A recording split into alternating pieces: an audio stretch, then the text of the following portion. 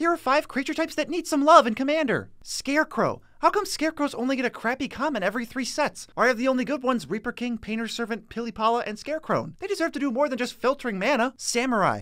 They're so cool, but none of them except Fumiko does anything in Commander. I'm crossing my fingers for more awesome samurai in Neon Dynasty. Hellion. Hellions are giant, massive monsters, but all they bring to the format is Obosh and Thromok? How about more of those designs and less 7-mana 5/4s? Yeti. Good lord, Yetis are terrible. At this point, I'd be happy with a Yeti that was good in Limited, but maybe a few years after that, we can get a cool legendary Yeti as a Snow Commander. And Scorpion. Scorpions in real life are at least as cool as spiders, but they get no love from Wizards. They always wind up as the Death Touch common of the set and never get anything interesting or fresh. At least Serrated Scorpion was a new take. Let's see some more of that design. I'm sick of everything being a human.